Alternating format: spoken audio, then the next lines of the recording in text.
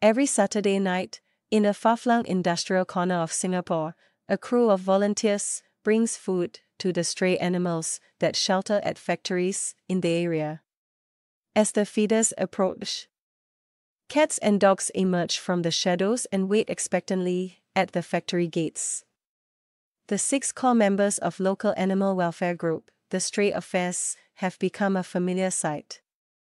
But the other 6 days of the week, it is migrant workers living and working in the area who keep the animals fed and healthy.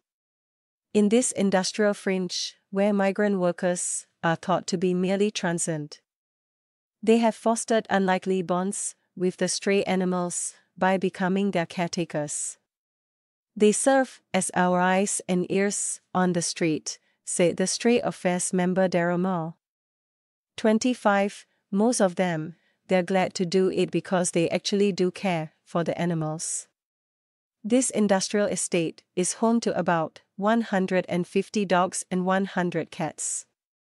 At night, the animals roam around the factory's courtyards, among wooden pallets and heavy machinery, in easy coexistence with the workers. About 30 to 40 workers care for the animals. During the week, they dispense not just food provided by the volunteers, but also medicines as needed, and take note of any injuries, illnesses, and disappearances.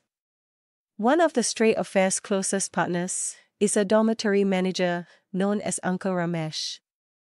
The worker from Tamil Nadu, who is in his 50s, has been in Singapore for more than 20 years. Uncle Ramesh fosters cats, and a grandfatherly twinkle appears in his eye when he talks about them.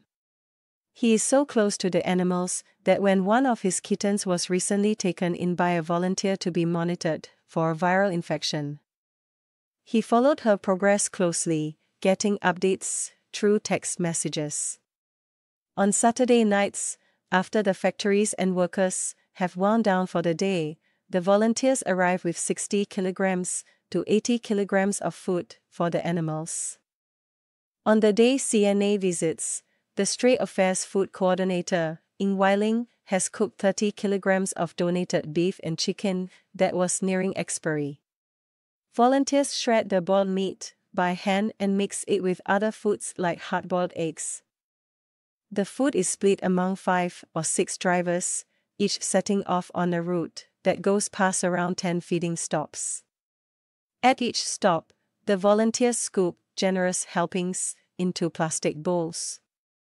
When the animals come out to eat, the volunteers take the opportunity to make sure all are alive and well.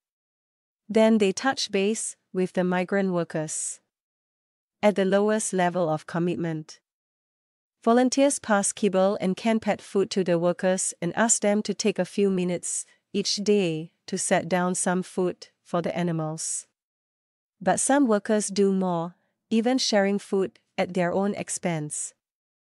Another migrant worker, 38-year-old Poliani, takes care of 2 Singapore specials named Spotty and Manager Girl.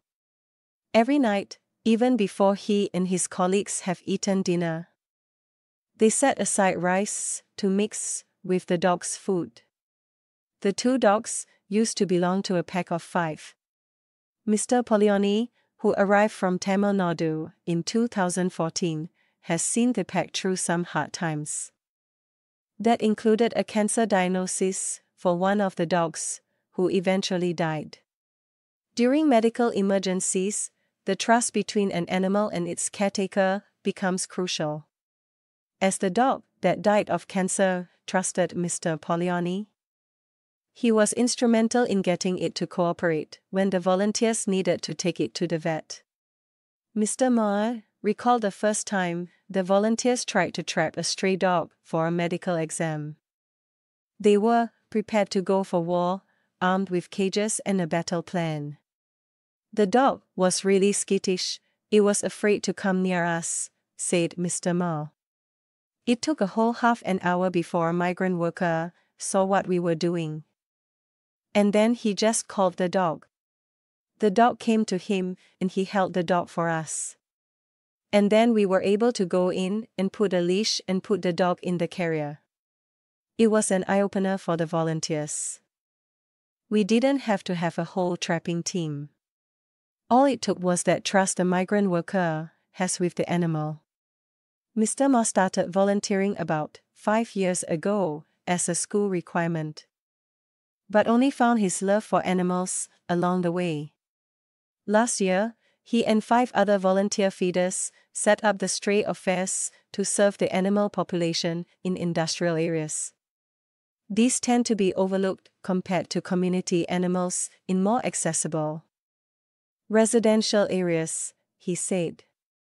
CNA is withholding the location of the industrial estate at the request of the stray affairs for the animals' safety.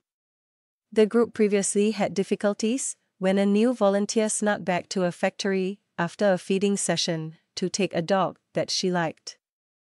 Some of the dogs are licensed to factories and have designated caregivers.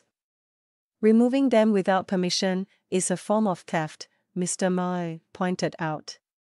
The streets can be unsafe, and some cases, such as an animal that is sick or being bullied by other animals, warrant rehoming. But people also tend to overlook what the stray dogs and cats lose when they are rehomed, he said. Though the animals may not have collars and beds, they have strong bonds to each other. To the migrant workers, who are their caretakers, and to the environment they call home. The dogs socialize with one another, they have packs, they have workers to look after them, he said. They have emotional attachment to the workers.